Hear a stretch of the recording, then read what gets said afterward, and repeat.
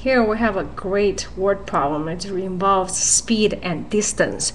So it's a boat. If it's going against the river, took a boat trip, it's 4 and 5/7 hours. If it's going with the current, it only took 3 hours. So with the given information, we were supposed to find a boat speed and speed of the current.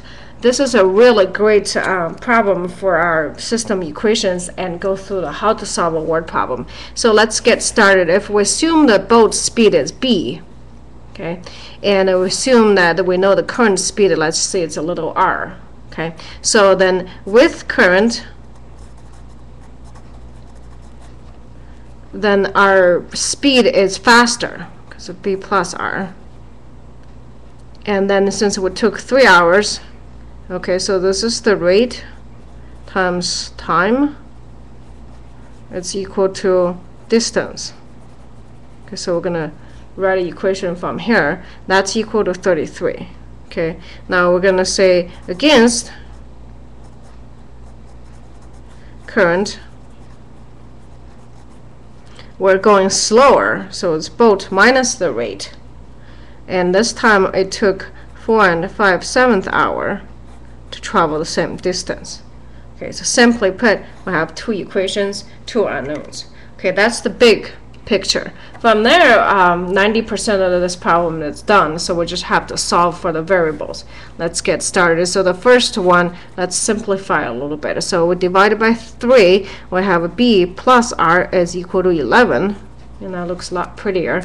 And if you simplify this, it's really 33 over 7. Okay.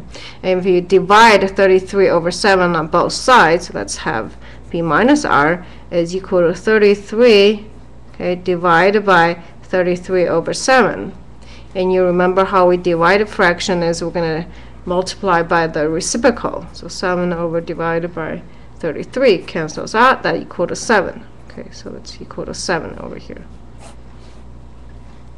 And solving this simple system equation, if you add equation 1 with the equation 2, you have 2b is equal to 18, or boat speed is 9 miles per hour. Let's put a parenthesis there.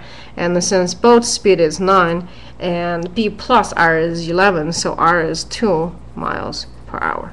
Okay, that shows the power of the process. You go through, you assume you know what the answer is, and go through, write the equation out, and simply solve the equation and get you the answer. All right, have a confident day.